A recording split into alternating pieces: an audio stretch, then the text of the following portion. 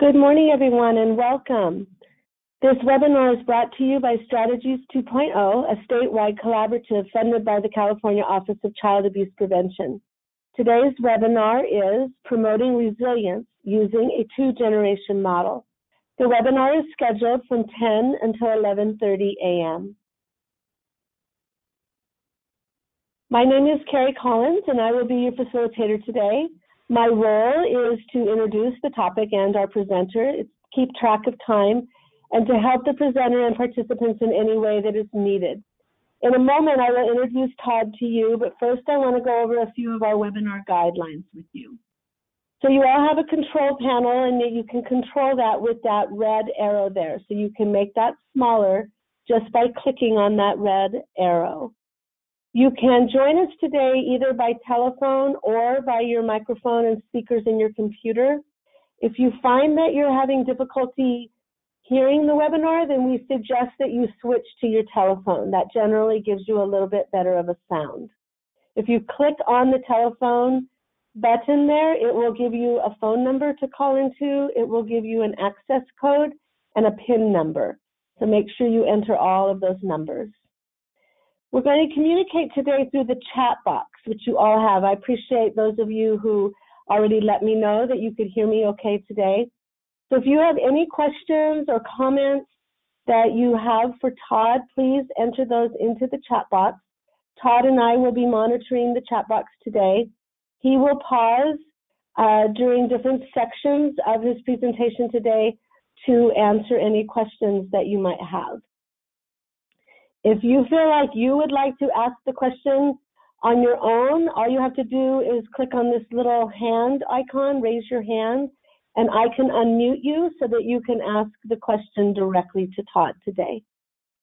All of you are muted, so don't worry about any of your background noises that might be going on in your office or in your home. I have everyone except for Todd and I are muted today. So with that, I'd like to introduce you to our speaker, Todd Sosna. Dr. Sosna and I have known each other for a long time, first through my other role that I had in the Head Start program in Ventura County, and now through Strategies 2.0. He has such a wealth of knowledge around evaluation, strategic planning, leadership development, program design and management. Todd can actually make data fun and interesting. I have been to several of his presentations, and it's just really been my honor to know him through the years. So at this time, I'm going to turn the time over to Todd. I'm going to make him the presenter right now, and then he will take over from here. Welcome, Todd. Good morning. Hi, good morning. Carrie, you can see my screen? Yes, I can, and I can see you. Okay. All right. Well, good morning. Thank you for the introduction, Carrie. I will talk a little bit more about my background in a moment, but let me do an introduction to the training for this morning. So the training, Promoting Resiliency Using a Two-Generation Model, what I'm hoping to do is make the case that a dual generation model or a two-gen model, which really focuses on a whole children, whole families, that's built on the systems reforms that have developed in California and across the country to address fragmentation of services and impact of services, is really needed if we're going to achieve enduring outcomes. So the case I'm going to try to make in today's presentation is that we can build on systems initiatives that have done things like systems of care and wraparound to address fragmentation. We can build on evidence-based practice efforts that have been designed to improve outcomes, but that using a tool generation model is really an essential characteristic if our goal is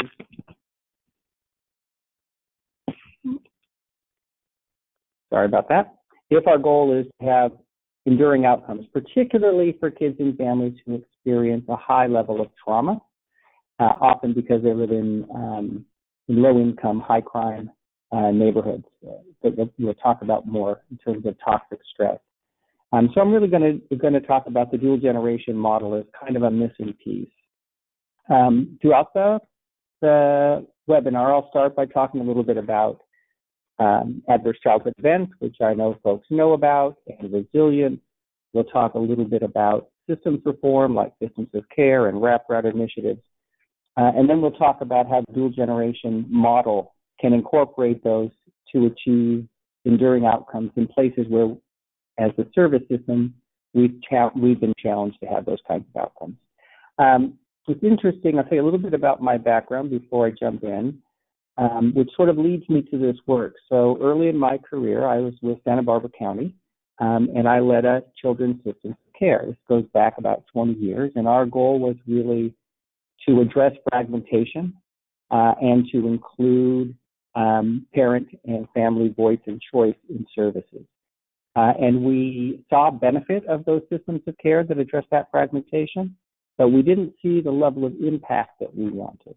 Later in my career, I worked for the California Institute of Mental Health, and at that time we disseminated evidence-based practices throughout California with the idea that if the interventions were proven to be effective, we would get better outcomes. And we did see big outcomes, but in the absence of a coordinated system of care, those outcomes are adversely affected by the fragmentation that systems of care and wraparound programs were designed to address. And now I find myself working for a large nonprofit agency in Los Angeles, Children's Institute, where I'm their chief program officer. And we find ourselves adopting a dual generation model that brings together the earlier work that I experienced personally and that the literature suggests is really necessary. So that's sort of an overview of where I hope we're going this morning. As Carrie mentioned, I will move through different sections of the material. I will stop and see if there are questions. I don't know if folks on the webinar have done webinars themselves before, but they're a little bit challenging, moving between my PowerPoint and the chat box. Plus I can only see myself and I can't see an audience. So I will try to be patient and give an opportunity for you to submit your questions at different times. Carrie can unmute you and we can have a conversation, or we can do it through chat. Let's just sort of talk. I'm going to talk at a high level, and then we'll revisit some of these topics in more detail. So I think everyone knows that trauma has a significant and enduring impact. I don't know that this was always understood. I think now, as a consequence of the ACEs study and of other initiatives, there's much more attention on the enduring impact of trauma. And I think folks probably know from the ACEs study that adverse childhood events are common. Most people have experienced one or more adverse events, but a small number of people have experienced multiple events. And the more events that one has, the greater the impact, right? So changes in brain development and physiology, changes in emotional regulation, changes in appraisal and decision-making, and either avoidance or risk-taking behavior.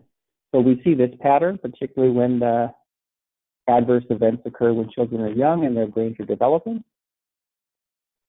And we now know that there are these neurobiological effects mediated by cortisol and other biological factors that are designed for a short, brief response to help prepare the person to deal with something stressful, but that when they persist, they result in structural changes in the brain, changes the way people modulate and regulate their emotions. It changes the way they assess situations, the way they make decisions.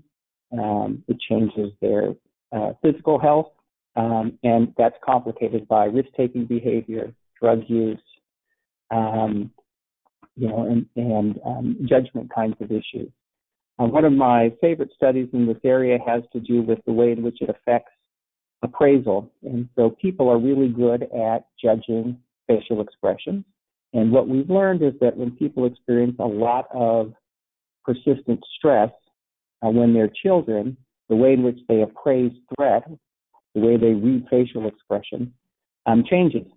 So that when a person with a low history of traumatic events in their lives is asked to rate facial expressions from, say, a happy face to a neutral face to a threatening face, they show what, the neutral in the middle of the scale.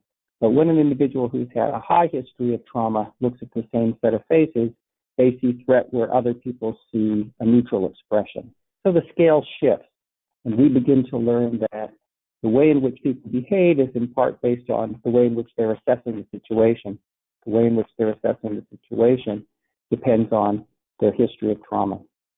And so when we talk about looking at things through a trauma lens, we're talking about understanding the way in which trauma affects the developing brain, but in much more complicated ways than we had anticipated. And when that individual goes on to be a parent, then there are questions about what happens when an individual who experiences lots of childhood adverse events goes on to become a parent.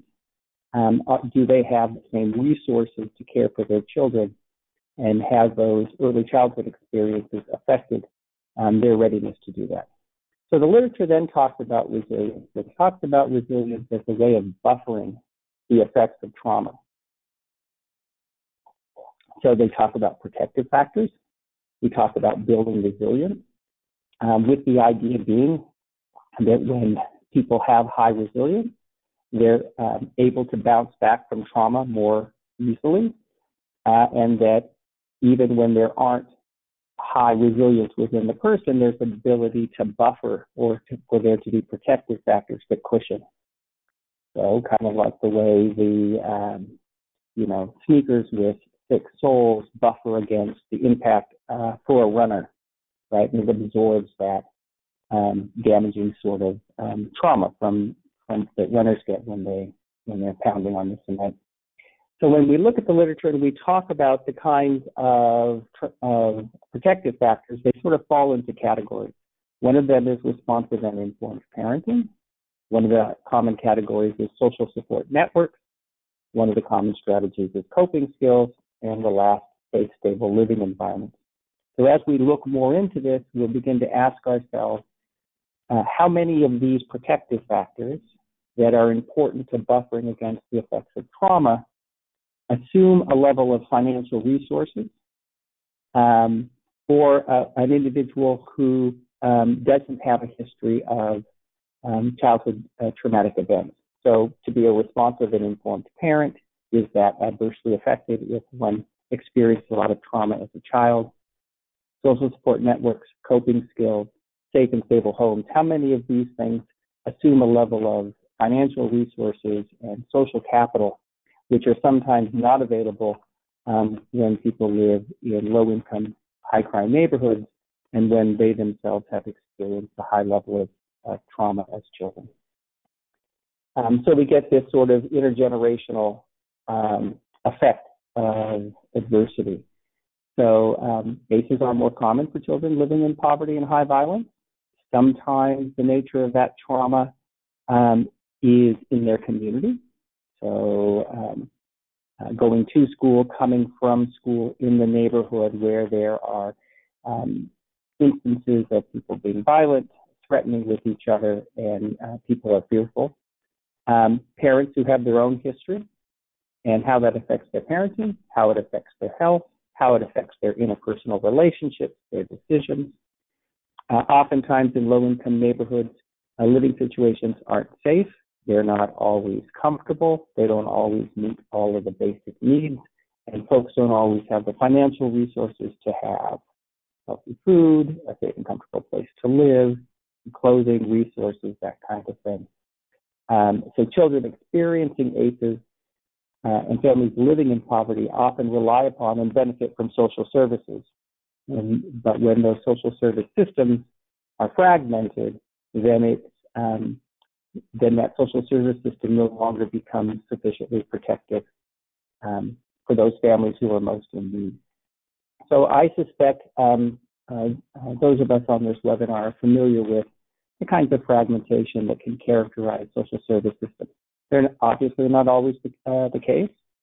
There are lots of really impressive, innovative programs that have developed over the years in California and outside of California. But there are also examples where fragmentation of services continue to be challenging. So it's sometimes difficult for people to get the services they want. Sometimes the service system underestimates or doesn't understand the effect of trauma. So we see behavior in others the way we would see it in ourselves, but if our backgrounds are different, if we haven't experienced the same kind of childhood events and life experiences, then it's harder to understand how the decisions people make are influenced by that history. And service system as a whole, I think, tends to hold folks accountable without an understanding of the way in which their own life experiences are influencing their behavior. So the child welfare system and the correction system often sees behavior as something that's bad and should be stopped and can be stopped with threat of consequences, as opposed to understanding it as being the consequences of trauma and offering the kinds of services and supports that can make a difference in a person's life, whether that's a child or an adult, which we'll talk more about because that gets at the heart of the dual generation model. There have been numerous reforms, a number of them very impressive in terms of their ability to overcome fragmentation, to engage families, and to promote outcomes. And we'll talk a little bit about those, where they work and where they seem to have limitations. And then we'll talk about in more detail the two-generation program, which I'm really going to characterize as whole child and whole family, and which I'm making the case holds tremendous promise for building resiliency. I think particularly among folks who experience toxic stress, a dual generation model is critical in terms of building protective factors and preventing and addressing trauma and adversity. And even more so when we're talking about situations where there is intergenerational poverty and trauma that happen in pockets, in pockets in communities all across the country. And these high poverty, high trauma communities show intergenerational challenges. And so if we're going to help families overcome this, then we're going to have to use, at least in my opinion, a dual generation model. So that's sort of the case I'm trying to make. I'm going to go through in more detail, and we're going to walk through each of those sections. So we'll talk about trauma, and we'll talk about the service system. And at the end of each one, I'll take a break for questions.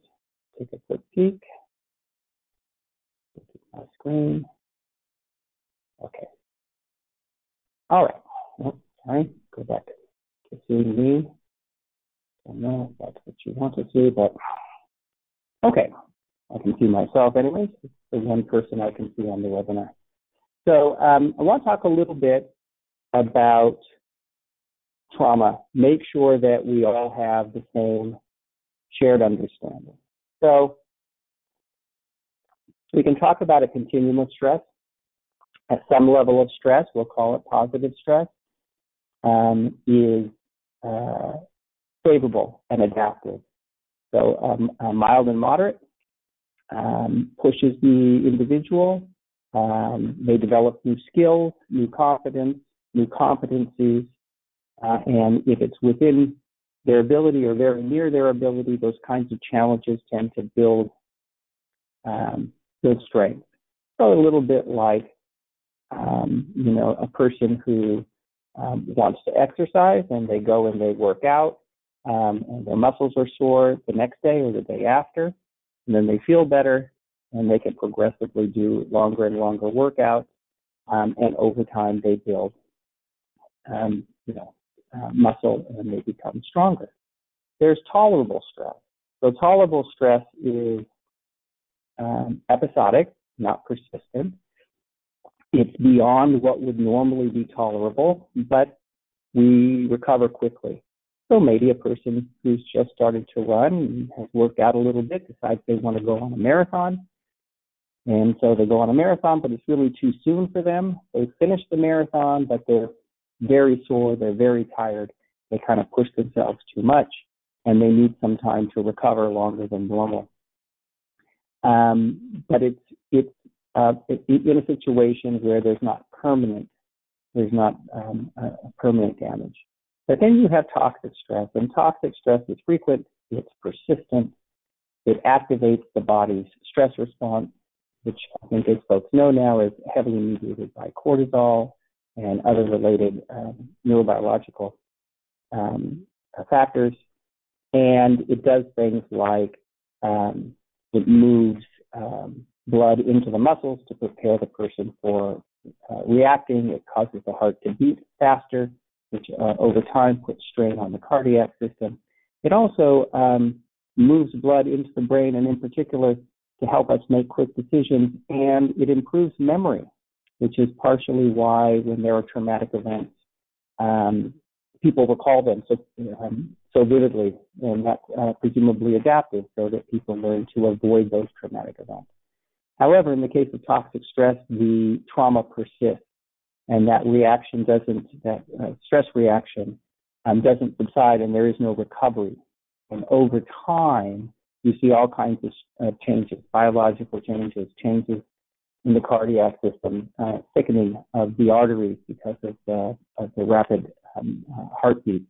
And you see traumatic memories, you see changes in perception of threat, you see changes in decision making, you see sometimes avoidance behavior, but you also sometimes see risk-taking behavior. A sort of a classic example is from the Deer Hunter movie, which of course is many years old now, and maybe not everyone on the webinar is familiar with it. But it has a character, it's a Vietnam War movie, and has a character who's experienced post-traumatic stress and who engages in a risk-taking behavior in the movie. It's a Russian roulette kind of gambling game that the main character plays. But that idea of risk-taking behavior, that idea of dealing with trauma by appearing to be not scared of the consequences, sort of being cavalier, is not uncommon. And that stress can come from many places, that trauma. Sometimes people have trauma that's completely unrelated to people, natural disasters. Sometimes they're unavoidable kinds of trauma, health issues. Sometimes they're hard to avoid, but not intentional kinds of acts, like car accidents. But you also have trauma that can happen in your community. And so every day in high violence communities, kids and their family members are exposed to traumatic events. Sometimes the trauma happens within the home. It could take the form of domestic violence, substance abuse by a caregiver, mental health issues by a caregiver. And to the extent the parent is the principal buffering resource for children, when the stress is in the home, it's doubly difficult because the stress or the trauma is occurring in the home, and it sometimes as a result of the individuals who would normally be protected. I think folks are familiar with the ACEs study, which really drew attention to the health consequences and the enduring consequences of trauma. These are the 10 ACEs items from the original study. 3 of them abuse-related, 2 of them neglect-related, and then the rest related to caregivers. I think it's important to understand that these 10 items aren't in and of themselves necessarily unique, that there were other kinds of traumatic events that could have been looked at. It just happened to be what was looked at in the ACEs study. I think the more important point is that the more of these things that happen, the greater the health consequences and the mental health consequences. And to the extent that we don't take this into account, then often the services we provide aren't going to be a good fit for the need. This pyramid kind of illustrates the way the long-term consequences move forward from the experience to the cognitive impairment, to the physical health consequences, which are both physical because of stress-mediated changes in biological function, but also physical because of the decision-making, drug use, cigarette smoking, drinking, that often co-occurs with this. And ultimately, folks are dying considerably younger because of trauma history. What's not illustrated in this pyramid that I think is important is the intergenerational consequences, the way in which these traumatic events in childhood influence the developing brain and that individual. And when that individual then becomes a parent, their decision-making and their readiness for that role is affected. And you run the risk of having intergenerational ACEs, particularly when we understand that the majority of the ACEs are related to caregivers. So the idea that a caregiver themselves experienced adverse childhood events is really an important factor, and I think begins to make the case for why dual generation programs are so important. Let me stop for a moment at this point and see whether or not we have any questions related to just the notion of adverse childhood events, how they affect folks, and how they result in long-term health, mental health kinds of consequences. Carrie, I don't see questions on the chat, so there may not be any.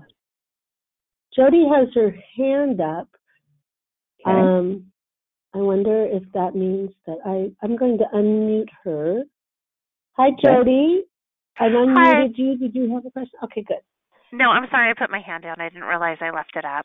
It was from before when you were asking at the beginning of the presentation if we could hear you. Okay, right. Got it. Thank you, Jody. So that's good. So we'll move on to resilience, and then there'll be other opportunities for questions. So I think people talk about resiliency. So if an individual has experienced traumatic events, but they don't seem to show difficulty, we say, well, then that's because they're resilient. But when we go to define resilience and we begin to look at what does it take to create resilience in folks, is it something you're born with? Is it something that you're taught? That becomes a little bit more challenging, and it's the subject of ongoing research.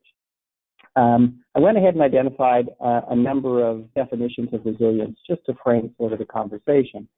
So from the NCTSM, that's the National Child Traumatic Stress Network, which is an initiative supported by SAMHSA, the Substance Abuse Mental Health Services Administration, federal agency, which, by the way, have a lot of information available for agencies and for people in the community about trauma and how to respond to trauma. They say that resilience is the ability of a child to recover and show early and effective adaptation following a potentially traumatic event. Okay, so they have this definition that sort of characterizes it as an ability. The Prevent Child Abuse America describes resilience as the ability to thrive, adapt, cope despite tough and stressful times. They say it's the counterweight to adverse childhood experiences. They say everyone has the ability to become resilient when surrounded by the right environments and people. Okay? And then the American Psychological Association, the APA, writes, resilience is the process of adapting well in the face of adversity, trauma, tragedy, threat, significant sources of stress. It means bouncing back from difficult experiences. Resilience is not a trait that people either have or don't have, but involves behavior. So they clearly come from the perspective that it can be taught. It's interesting because when we think about the human body, we sort of see a clear illustration of resilience. If you cut yourself, your skin will heal, and the scab will form, and then the scab will go away, and new tissue will grow, and you'll have no sign of the cut. If a person breaks their bone, you can put a cast on the bone, although it's not actually the cast, obviously, that heals the bone. It holds the bone in place. The bone naturally grows back. If when people are young, when we are young, Our skin tends to heal quickly. Our bones tend to mend quickly. As we get older, we seem to lose some of the capacity. So our skin grows back, but it leaves scars. Our bones don't heal as quickly. When people are older, concerned about people breaking a hip, where they recover from the hip being broken, because our bodies don't heal as quickly. So in that regard, I guess we're illustrating the way resilience works. We're born with all of the capacity to heal ourselves. Our skin heals, our bones heal. That capacity changes over time, diminishes. Although there are things we can do in terms of a healthy lifestyle to have that persist. And some people seem to have a greater capacity than others. People can have autoimmune disorders, other kinds of things that affect our normal, natural ability to heal. Presumably, we have the same capacity to heal from emotional injuries.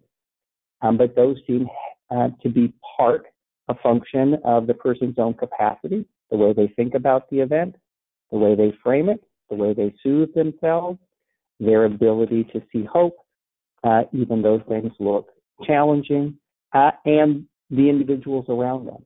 Parents and social support systems seem to be the factors that contribute to resilience.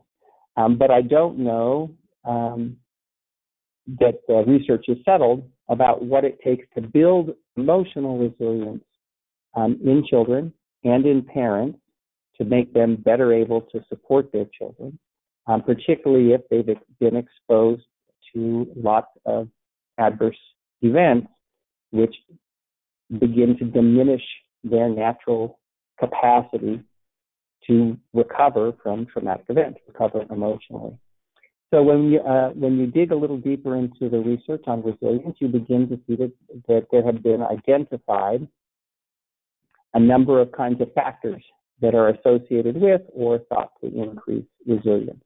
So social support, safe and stable nurturing, self-care, so good nutrition, good sleep, relaxation, helping others seems to build resilience, a hopeful attitude, having meaningful goals, confidence in one's ability to affect change in their life, competence, so having the skills to make those changes, flexible coping, so being able to adapt when a problem is solvable, taking action, when a problem is challenging and doesn't have a straightforward resolution, dealing with the emotional responses, talking to others, a safe home, school, and a community, informal supports, faith and civic organization affiliations, concrete supports, meaning things that people buy, like clothing, housing, public benefits, when people don't have the financial resources, counseling, parenting programs, school programs, after-school activities, neighborhood and community prosperity.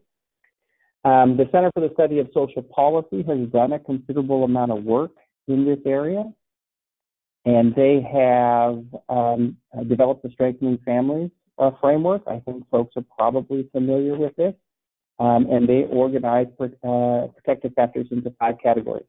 So parental resilience, social connections, knowledge of parent and child development, concrete supports, and social emotional competence in their children. So if we look at these for a moment and we ask ourselves how many of these are mediated by financial resources, how many of these assume an individual parent with strong emotional resources themselves and strong skills themselves, and assume that people are living in situations where there is a social support network. And then if we look at the CDC, the Centers for Disease Control, and if you haven't gone to their website on ACEs, it's worth looking at. They have pulled together a great deal of information. It's well organized. And they have this one slide that talks about what can be done. And from the CDC's perspective, these are the things that they think are proven at this point to help prevent adverse childhood events. So these are the kinds of things that they think service systems and social support agencies should be supporting. So home visitation programs, And so here they're really talking about the Nurse Family Partnership Program, David Olds' evidence-based initiative, but there are also similar kinds of programs, Healthy Family America, and other home visitation programs. The home-based Head Start option is another example of a home-based program. Parent training programs, for the obvious reason that so many of the adverse childhood events and so much of protective factors are mediated by parents. And therefore, parent training would certainly focus on parenting skills. I think there's also a question about the parent's own ability to have successfully address their own childhood traumatic events and the way in which they make decisions about their own life and the people in their lives. The third item that the CDC focuses on is intimate partner violence. And again, for people raised in high levels of adverse childhood events, decisions about who they spend time with, about who they rely on for social support, about who they date or marry, is influenced by those experiences. Social support for parents, parent support programs for teens and teen pregnancy prevention programs, mental illness and substance abuse treatment, high quality childcare, so again, like a Head Start program, and sufficient income and support for lower income families. So it's really interesting, and when we talk more about individuals who live in low income, high crime neighborhoods, and where there has and where this extends across generations, the CDC essentially says this is a blueprint for how to address those needs. So if these are the things that would be helpful to folks, then how would they access these services? So when we put this all together, I think it's important and helpful to ask ourselves how are safe and stable living situations and basic needs, both of which are viewed as resilience and protective factors, how are those met for people living in poverty? When people have limited financial resources, do they have the ability to live in safe and stable housing situations? And if they don't, then a large area of protective factors are going to be hard to fully address. What are the consequences of a parent with high ACEs score, which we have talked about before, which both affects their parenting skill, it affects their ability to manage their own emotional and behavioral responses, it affects their own risk-taking behavior, and it affects who they choose to associate with, their social support system.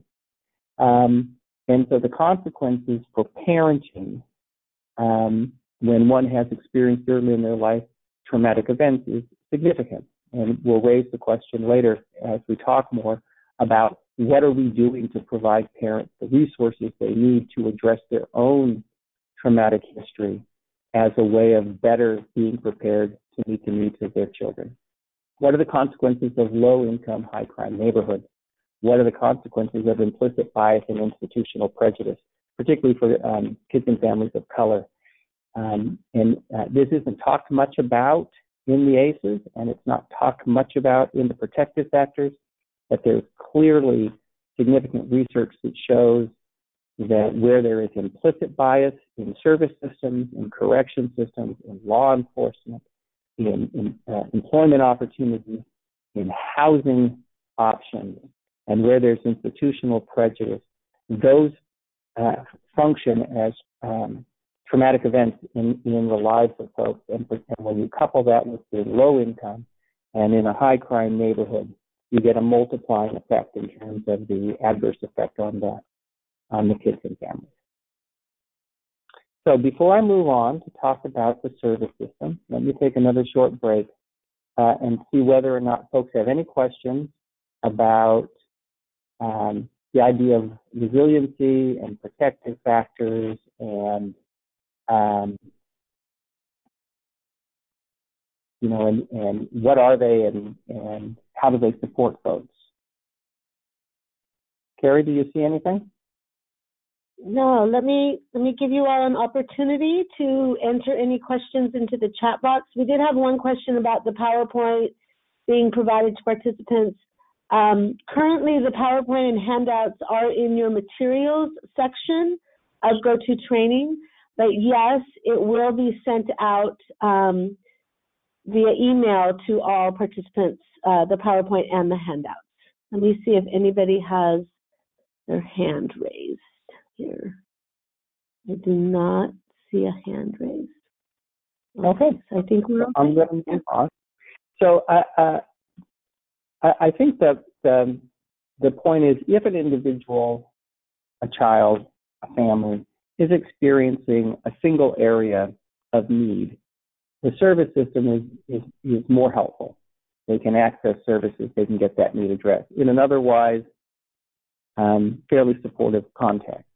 But as people experience toxic stress, and when that's intergenerational, when you have poverty and place co-occurring, so pockets of intergenerational poverty, and when there is high levels of violence in those same communities, you get this magnifying effect where the parents have experienced trauma as children, their children are experiencing trauma, whether it's in the community or in the home, and many times it's not in the home, but it is in the community, and people don't have the resources to buffer against that. Then the degree to which the need for assistance is high, however, the system is not always easy to access. I'll walk through some of the things, and again, presumably this resonates for folks who have worked in the child welfare system or the mental health system, in the school system, in the correction system. So the service systems tend to be focused on a single problem area. So we have a mental health system that focuses on mental health needs. We have a correction system that focuses on individuals who violate the law. We have a child abuse system, which is designed to help families avoid maltreatment and to intervene when maltreatment occurs. We have employment agencies that help people find jobs. We have housing agencies that help people find housing. We have the Head Start agencies that provide, childcare and comprehensive services. But they tend to be single focused. Rarely are the systems whole person systems. They tend to focus on a single need, so that you have a single individual. So you have an adult mental health system. You have a child mental health system. You have an education system for kids, public schools. You have an education system for adults, community schools, and adult education programs. You have employment programs. You have child care programs. But each of those programs tends to have not only a single area of focus, but a single individual in mind as the recipient of their services. Sometimes eligibility criteria, levels of need. I think that folks have been challenged over time to get full participant involvement. So we talk about compliance. We talk about people canceling or no-showing on appointments. When you're involved in child welfare or the probation system, then, social workers, probation officers, judges are critical of folks who don't participate in services, and the view is that they're not trying hard enough. And then we have challenges for enduring change. So often we have services, but the services are time limited and they achieve some benefit, but the benefit doesn't seem to endure. And one of the most compelling proof of that is the intergenerational poverty that we see in pockets of communities, that despite large levels of service and commitment to service and participation in services, we don't see sort of the enduring change. Oftentimes the service system also has insufficient attention to the challenges faced by low-income families. So this sort of judgmental stance that is sometimes characteristic of the service system doesn't seem to appreciate the challenges of being low income, of not being able to get time off work without potentially losing their job, the challenges of having a record and not being able to get employment because one has a history of some kind of criminal behavior in the past, needing to work more than one job because one job doesn't provide enough income, needing to take kids to and from school, address one's own issues, work one or two jobs while maybe trying to improve one's own situation, going back to school, that one could get a better job while trying to take care of their kids. And that's the reality for people in low income, and doesn't even talk about if the same individual has an experience of adverse childhood events, which would complicate all of those factors. So the service system has been historically fragmented. There have been reforms. Again, I suspect many of us on this webinar are familiar with these kinds of reforms, many of which are good, many of which exist today, many of which are ongoing, but maybe don't meet the whole need. So you have various system reforms that have, been designed to address fragmentation, to provide whole person care. So one is systems of care. Early in my career, when I was in Santa Barbara, we implemented the Children's Systems of Care, although it was centered around mental health, and it was funded by SAMHSA, the Substance Abuse Mental Health Services Administration. Now, in Los Angeles, 20 years later, I'm involved with an agency that is also part of a SAMHSA-funded system of care that focuses on mental health and children 0 to 5. So you have systems of care that try to bring together agencies so that the services can be provided in a less fragmented way. But even then, they tend to be focused on a particular problem area or an age group, as opposed to a whole child and a whole family. Another important innovation has been wraparound. You see a propagation of wraparound throughout California, in the child welfare system and the mental health system, funded by Mental Health Services Act, and prior to that by Title IV-E, by child welfare funding. And the idea here is, rather than have the system create a system of care with memorandums of understanding and an infrastructure to support collaboration, you build a collaborative plan around each and every child and family. So for those of us who've done wraparound, you have a child and family team. They convene periodically, maybe weekly, maybe multiple times a week. You have social workers from child welfare, if the family's child welfare involved. You have probation officers if probation is involved. You have school folks. You have informal supports. You have parent advocates. And they sit in the room and they form a holistic plan, one family at a time. And wraparound has been, hugely transformative. There are restorative justice kinds of programs that look to change the way in which we approach folks who have had involvement in the correction system. There's team-based decision making.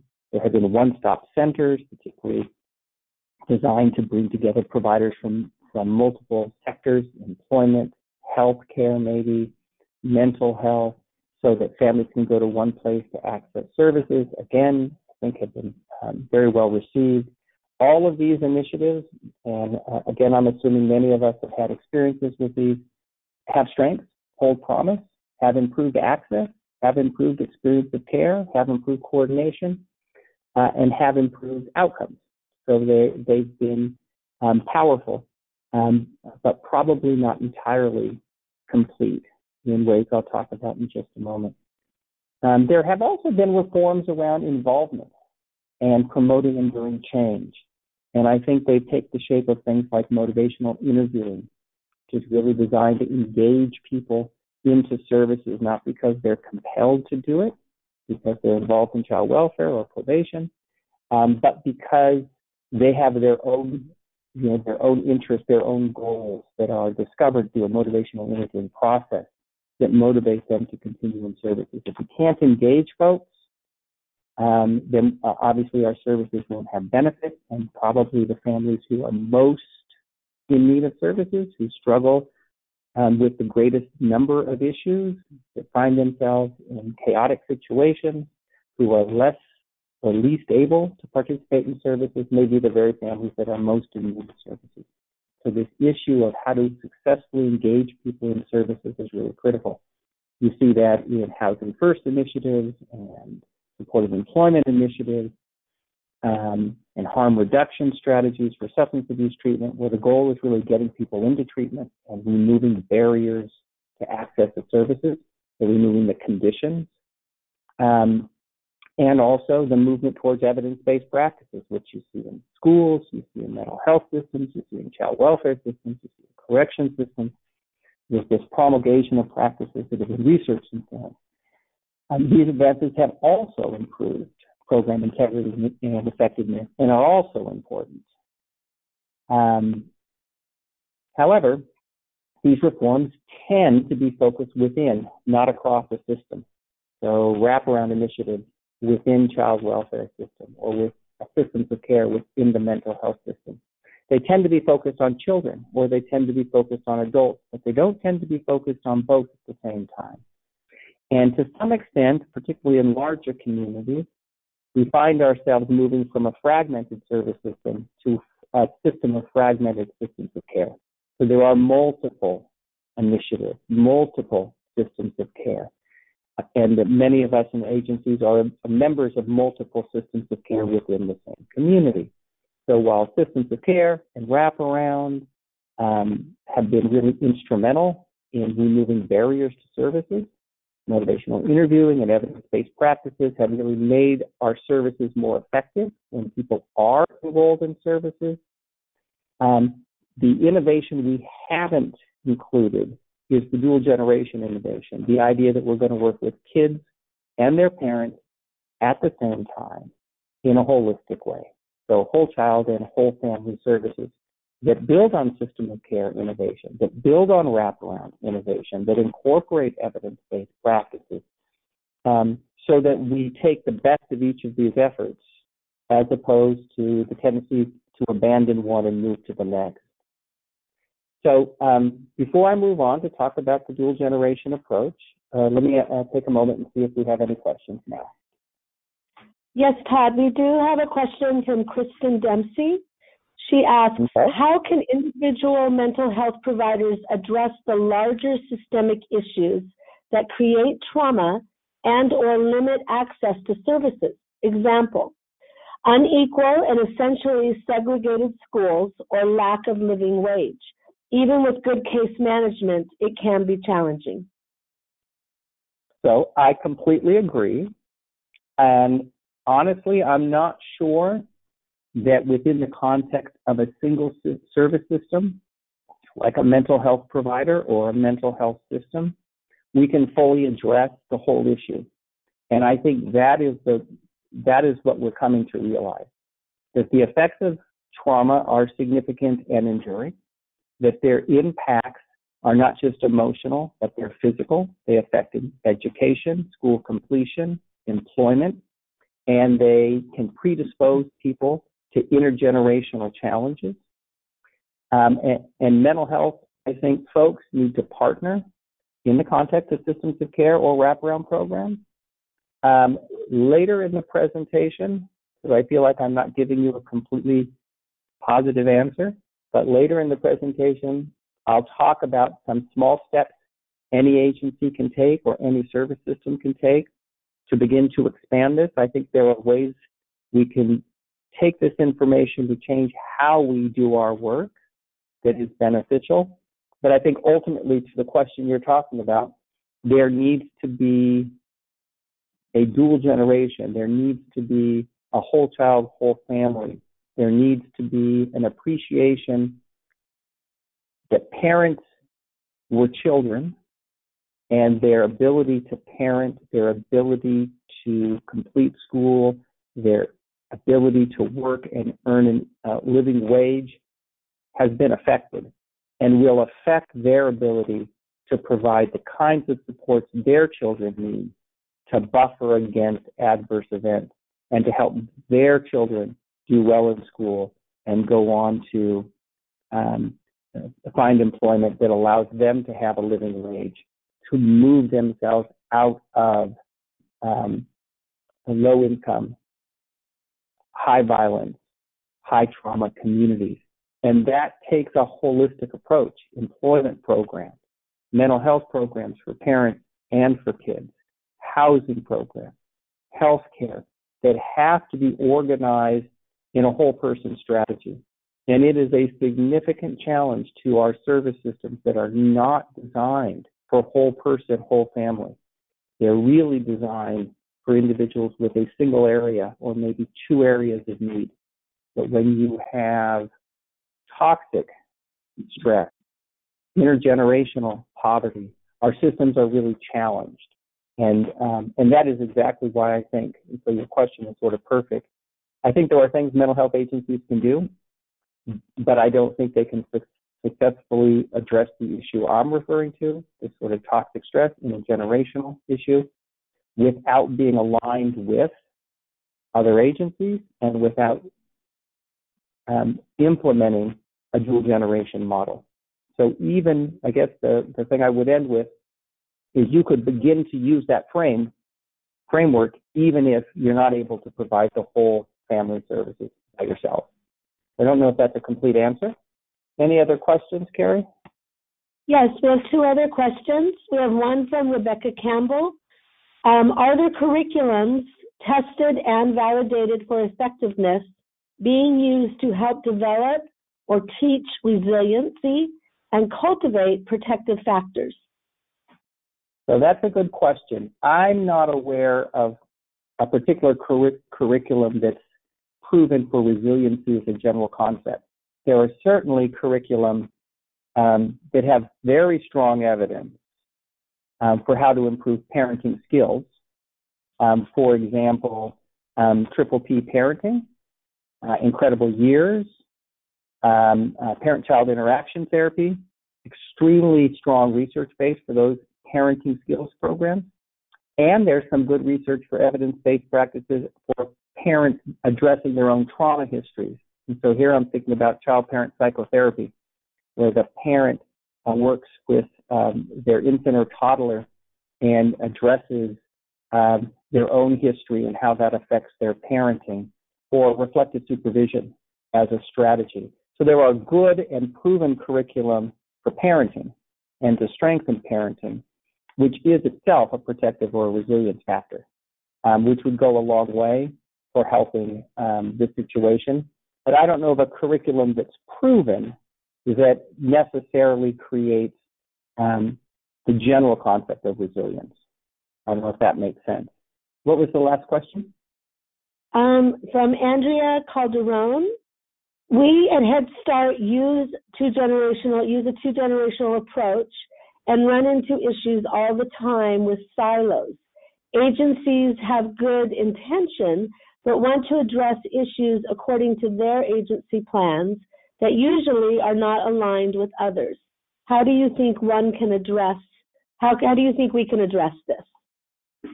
So that is a really great question. I'm not going to answer it in this moment because this question provides me a great segue to my next couple of slides, and then I will come back to answer it. So I will do that. And I'm going to hold off for a moment just because of time, and then we'll come back. So that was an excellent question. It's a nice segue. I will come back to the answer. The two-generation approach is an approach, it's a strategy, and it's a program. And so each of us, depending on wherever we're working, could adopt the approach. You might also be in a position to adopt a strategy or a program. So again, I want to say that there's value in just having the approach in mind, even if you're not necessarily in a situation to implement a dual generation program. You could implement a strategy, even if it's not a comprehensive program. So there are stages. So to your questions, to the previous question, the Head Start program is in fact considered the first of the true dual generation programs, which was designed to create a legacy of economic security that passes from one generation to the next. This was the original idea. And the Head Start program goes back to 1965 and the Johnson administration. And if you've never read the act, it's really fascinating. And it could have been written today. The same issues and the same dynamics that were talked about in 1965, you could take right off of the headlines from today's newspaper. Then in the mid-90s, the Foundation for Child Development actually coined the term dual generation, so it has been with us for a while. However, early efforts were hampered and the integrity and the quality of programs were poor or challenged. And so even though we had dual generation concepts, we didn't always have the funding necessary to implement a dual generation program. So to the earlier question, our Head Start programs in this country have never been sufficiently funded to fulfill what's referred to as comprehensive services, which is the dual generation component. So even though it has the mandate, it doesn't have the funding to implement it, and Head Start programs are reliant on community agencies to fill in the gaps, and then you run into the fragmentation that was talked about in the earlier call. The Annie Casey Foundation and the Aspen Institute are now both current contemporary champions of dual generation models, and much of the material that I'm going to be sharing comes from their work, which is ongoing. So intergenerational poverty and adversity. So again, I'm not telling anyone anything you don't know, but if you live in poverty, you have housing insecurity, you have exposure to violence, you have limited educational opportunities, which will affect mental health and physical health. You experience implicit and institutional prejudice, and you see disproportionate involvement, particularly for kids and families of color in the child welfare and correction system. These statistics, which come from the Annie Casey Foundation and the Ascend is part of an initiative of the Aspen Institute. This is some of the statistics they use to make the case for dual generation. Some of this is just a little bit dated, just a couple of years old, but actually still probably pretty accurate. Less than half of low-income children are ready for kindergarten. That's opposed to 75% of the kids who have families with moderate to high income. So 1 out of every 2 kids aren't prepared to go to school. And if you're not going to do well in school, it's going to be difficult to go on to complete high school, go to college, and get the kind of jobs that generate the kind of incomes that create a living wage. Low-income parents with young children are 3 times more likely to report having poor mental health as opposed to parents with higher incomes. And of course, if parents have poor mental health, that affects their capacity to take care of their kids. 42% of children raised in low-income families remain in low-income families. And I think this is perhaps the most significant factor that we've been talking about, which is the large number of kids born into poverty who continue to live in poverty. And I have there this web link to something called the Opportunities Atlas. I don't know if you have been to the Opportunity Atlas, but if you haven't, you should go. And the Opportunity Atlas looks at this notion of the American dream as defined by children earning more than their parents. And at one time in this country, the majority of kids earned more than their parents, each generation earning more than the generation before them. However, in the last couple of decades, it plateaued, and in some communities, the likelihood of earning more than your parents no longer is a reality. And if you go to the Opportunity Atlas, you can look up any zip code, any community, and you can see the likelihood that your children will earn more than your parents, and it shows how much people earn. And what you see is we have pockets of wealth and pockets of extreme poverty, and they're near each other all over the country. So you see it in California, you see it in Kansas, you see it in New York, where you have both opportunity and lack of opportunity that seems to be related to place. And this is where you have these pockets of intergenerational poverty, high violence, high trauma, and relatively little mobility from the children raised in those communities, which is really driving us to think about dual generation and place-based initiatives. 41% of all children in the U.S. live in low-income families. Again, that's a little bit dated, but not way off. For low-income families with children under 8, 45% are single parents, as compared to 17% for more affluent families. 18% of parents have difficulty speaking English, as compared to only 4% for more affluent families. 21% are parents with an associate's degree or higher, compared to 68% for more affluent families. 50% of parents with full-time year-round income, compared to 88%. And 14% of the parents are under 25, as opposed to 4% for more affluent families. So the challenges and the effects of that are evident in our understanding of what's going on for kids and families. Obviously, kids thrive when their families thrive. And so the notion of dual generation programs is the dynamic and synergistic interdependence between kids and parents. So that parents will do things for their children that they won't necessarily do for themselves, and children emulate their parents. And so there is this dynamic and this synergistic effect that you get in a dual generation program that you don't get in a single focus program. So parents who complete college double their income. Parents' level of educational attainment is a good predictor of their children's success. Low-income mothers who enroll their children in childcare were 40% less likely to be depressed. So these factors, they sort of, and this is not a complete picture, but we haven't looked at, not all of the factors have been researched, but it's beginning to form a picture. But even little investment, the $3,000 difference in a parent's income when a child is young is associated with a 17% increase in the child's future earnings. Children with money in savings account are 3 times more likely to attend college and 4 times more likely to graduate.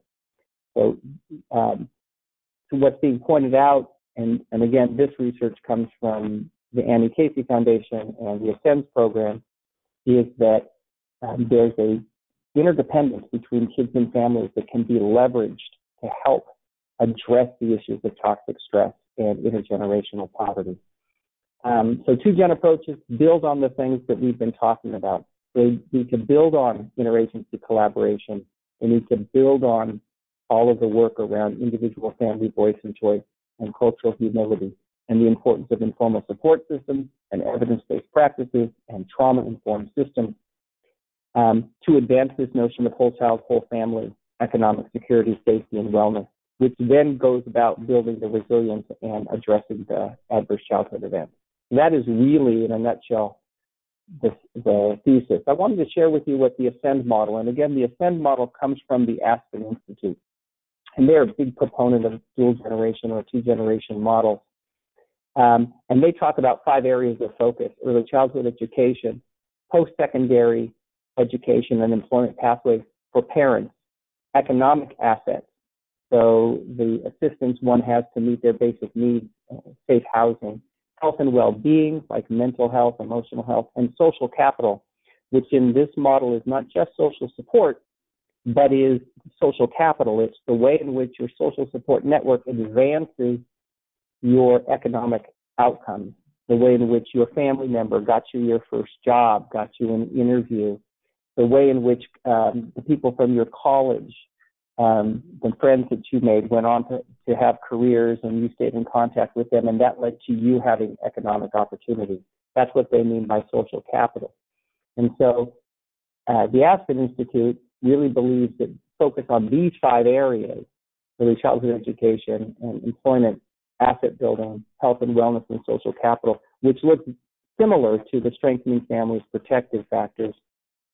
And again, they talk about this notion of reciprocal and synergistic, meaning simply that parents will do things for their kids and kids will model their parents. And that when parents are healthy and take care of themselves, both physically and emotionally, and have the opportunity to advance educationally or in terms of employment or the benefit of public assistance, they're in a better situation to meet the needs of their children. And when parents do things like go to school, they're showing that schooling is important. And they're modeling for their children the importance of going to school and doing well themselves. Parents are motivated by children, and children model their parents, simply put. And the notion of dual generation services is that services are both child and parent focused. So that advances both economic stability and wellness, that there's family teaming, that there's coordination, that you're using research-informed interventions. And there's a notion, and you see this in all of dual generation literature from the Aspen Institute, about the importance of measuring and being accountable.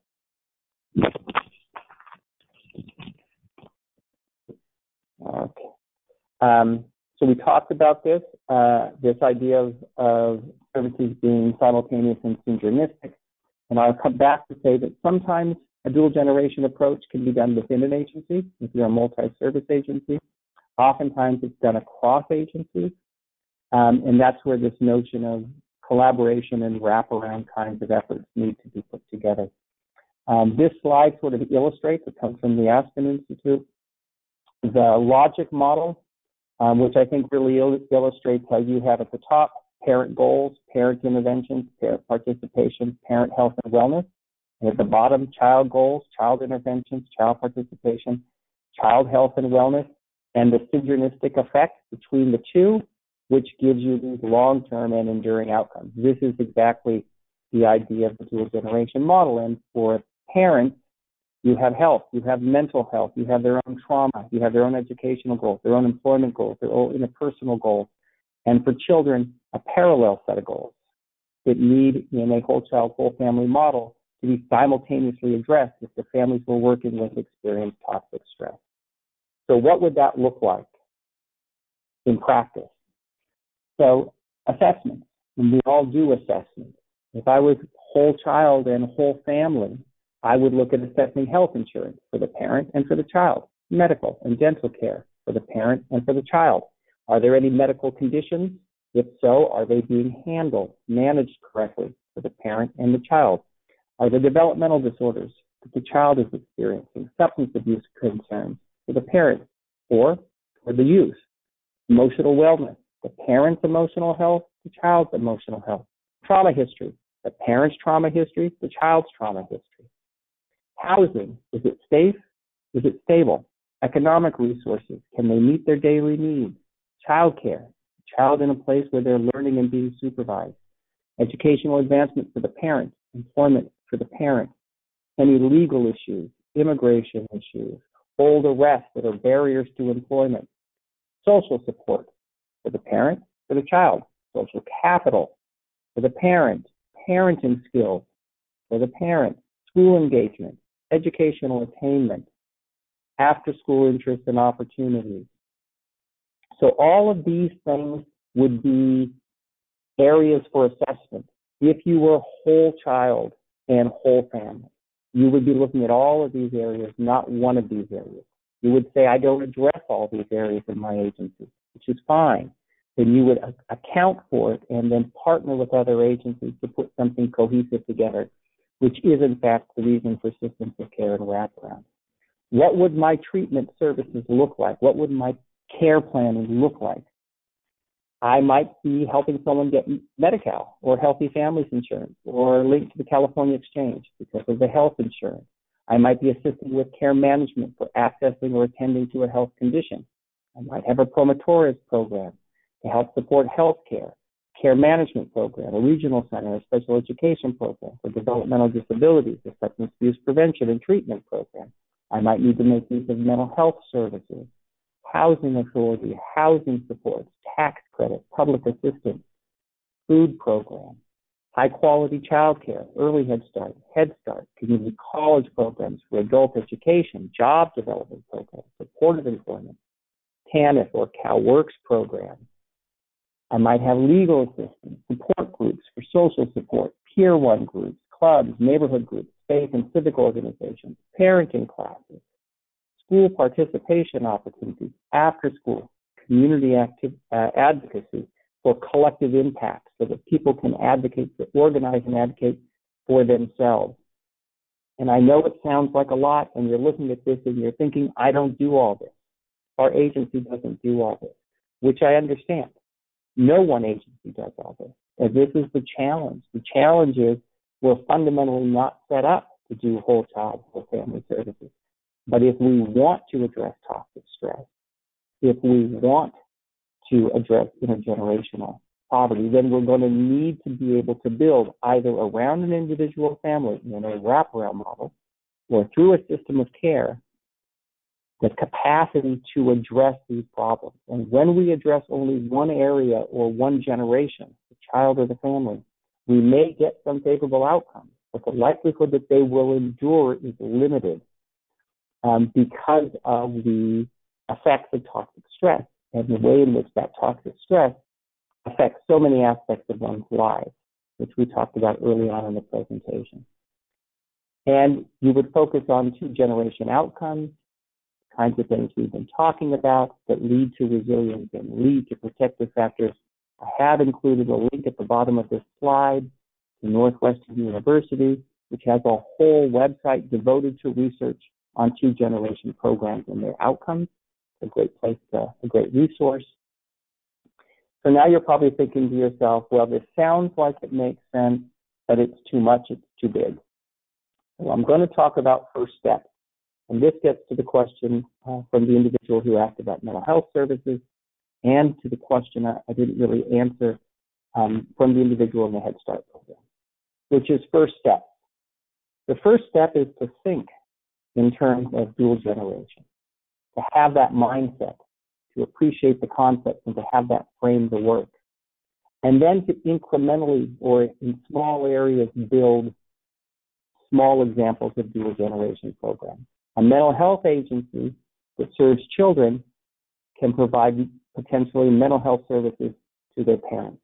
I work for this agency in LA County. We have for decades been a child-only mental health agency. And in the past year, we began to provide mental health services to the parents of our children, dual generation. We're a Head Start programs add employment services, a mental health agency that partners with a Head Start agency. So you're providing both mental health to children, mental health to parents, Head Start parents, and parenting classes to parents. Mental health, employment support, and housing being combined into a single program. I've included this link to a YouTube video that will where you'll hear from people all over the country who have been implementing dual generation programs. I would show it to you, but it actually on this webinar it's not going to be reliably visible.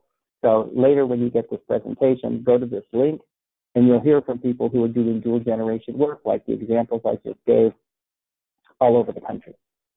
Implications. There are implications for the two-gen model on how your work is framed, how you publicize it, how you talk about it, how you and your staff understand it. There are implications for how you design your program. Maybe you can't do everything. Probably you can't do everything, but there's some small area where you can move from a single focus to a dual generation focus. There are implications for who to collaborate with. There are implications for how you evaluate, and there's implications for funding. So the Administration for Children and Families, the federal agency that funds Head Start, among other things, the W.K. Kellogg Foundation, and the United Way all have funding opportunities for dual generation programs. So as recently as a month or two, I did a search, and they all have two-gen funding applications. In terms of changing the conversation, change the way the services are accessed, taking an intergenerational approach, beginning to talk about building resilience from a strengthening family, both a parent and a child approach. I think so much of our child welfare system, so many of our programs are child-focused and view parents sometimes as the cause of the problem. And even when we view them as the solution and we offer them parenting and other kinds of services, we often do it without fully appreciating the effect their own trauma history in their own childhood has affected the way they interact and the way they are in the world, which can have profound effects. So, and I'm going to recap and then I'll open up for questions again. This is sort of a synopsis, right? Adverse childhood events are common and they have long-term impacts, much broader than we anticipated, much more significant. Protective factors and resiliency are important in buffering against the adverse effects of trauma. Frankly, we all come into the world resilient. Our bodies are able to heal themselves, both physically and emotionally. A lot of that emotional capacity is within the context of a family.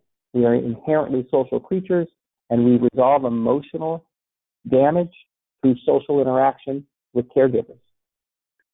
However, where caregivers aren't available to emotionally provide that support because of the consequences of their own childhood trauma, you can see intergenerational poverty and trauma, particularly in pockets within communities that is persistent and complicated and stubborn to change, and that our service system, while positive for people with a single area of need, are extraordinarily challenging when you have toxic stress and complicated needs.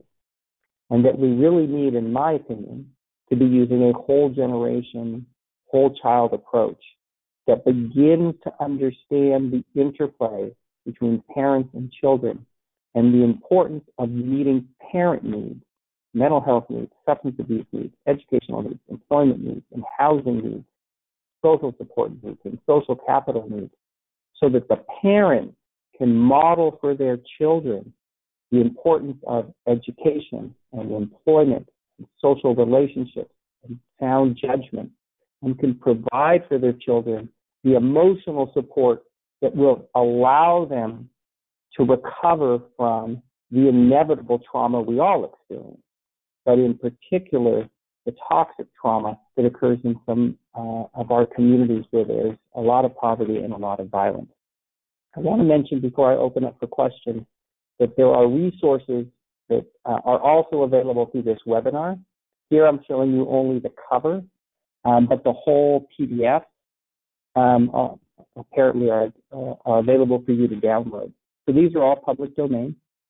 This is from Interfaith, Beyond Trauma, Building Resilience to Adverse Childhood Experience. Actually, this is a publication supported by Strategies 2.0, and it does an excellent job of providing an overview of trauma and resilience, and is really a good primary resource if this is an introduction to the topic that you want to make available to somebody.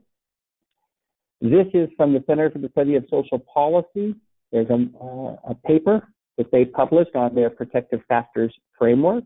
Again, you may already have this, and it's an introduction to the topic, but is worthwhile if you're unfamiliar with it. This is the Ascend project of the Aspen Institute that is driving this dual generation initiative.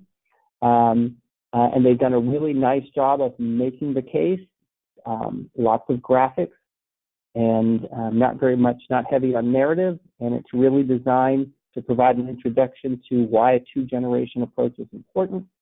And this comes from the Annie Casey Foundation. It's their policy report, and it talks about creating the opportunity for families using a two-generation approach, and it is their articulation of why this is important. And the last resource, which I'm afraid you can't download, but you can purchase, is this book written by Suzanne Bohan, 20 Years of Life, Why the Poor Die Earlier and How to Challenge Inequity. So this is a publication supported by the California Endowment that talks about their 10-year investment in improving health outcomes by improving community living situations and advancing collective impact efforts. But she does a really great job in this book of talking about the research around trauma and the way the trauma affects folks and the importance of collective impact and addressing factors in low-income communities. It's quite compelling, not really a dual generation focused book, but it does talk about trauma and collective impact, which can be important to addressing some of these factors. And if you have an interest, it's worthwhile to read. So with that, I'll open up for questions. Carrie? Okay, do we have any last questions for Todd? And I'm going to take back the controls. I think I'm going to take back the controls. Where am I? Here I am. Last chance to ask questions. I want you all to know that this webinar will be uploaded into our Strategies 2.0 YouTube channel so that you can share it with other people. All of our webinars and past webinars are in this library, as well as our learning community and our Vehicles for Change webinars. Not seeing any questions. I also want you all to know that an evaluation will be sent to you automatically following, as soon as we dismiss from this webinar. We ask that you please complete this. It really helps us in our future preparations for webinars. We will please also send the materials sent in the email that allow us to join. I will not be able to access them. Okay.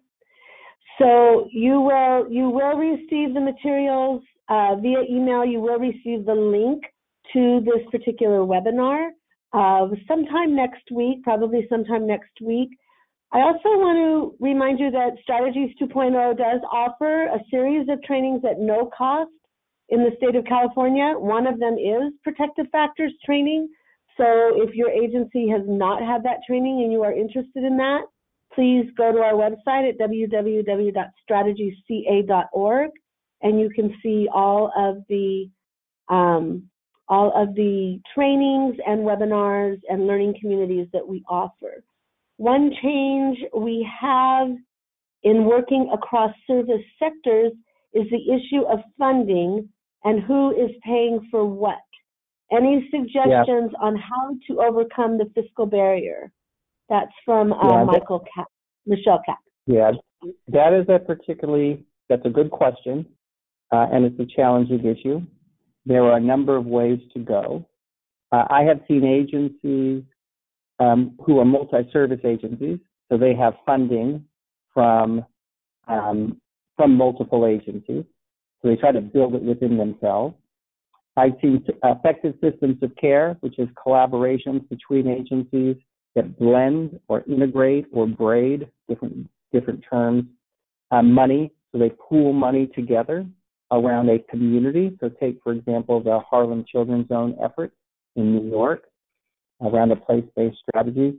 The third, I think, opportunity, even though it's not an easy opportunity, is to create change through legislation and through advocacy to get the service systems to be funded in such a way that it recognizes a whole child and a whole family approach.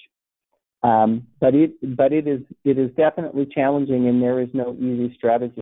It is either done, in my experience, through a system of care, through a wraparound where you bring representatives of multiple agencies together and they agree to commit resources on behalf of an individual family. You build it yourself through a multi-service agency, or you get legislation changed to sort of require funding be used in a more holistic manner. Those are the four approaches, but if that doesn't sound like a completely helpful answer, I understand, because it is a significant challenge. Right. Thank you so much, Todd. Thank you to all of you who joined us today. I know many of you are probably in a room with other people. You're getting some great responses, great topic and resources. Would love more on the same or related. Oh, we have another question. Another issue is poverty guidelines. Family of two is over income if making $22,000 a year. How can we improve access to services? Yeah, this sounds like a Head Start provider question. Right.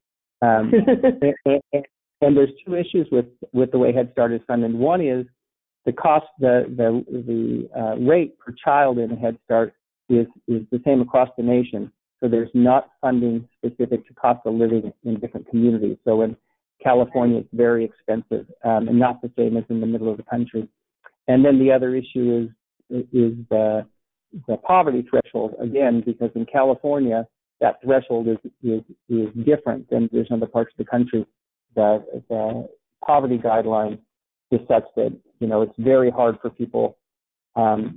In California, $22,000 wouldn't be anything. It wouldn't be rent. It wouldn't be childcare. But in another part of the country, that's a lot more money. I think the answer there, and it's not going to be an answer that you necessarily like, is we have to get to ACF. We have to get them to change the guidelines. We get them to use regional cost of living and regional poverty definitions and regional funding. They do have a new director who might be receptive to that, but it would definitely require advocacy to get Head Start to change it. Head Start is a dual generation model in design. It is not funded to allow Head Start providers to do it properly. So I understand your challenge, but I don't have a particularly good answer. Right. Well, let's just all keep doing the great work that we're doing out there, and send out your letters and concerns to those that will listen to you.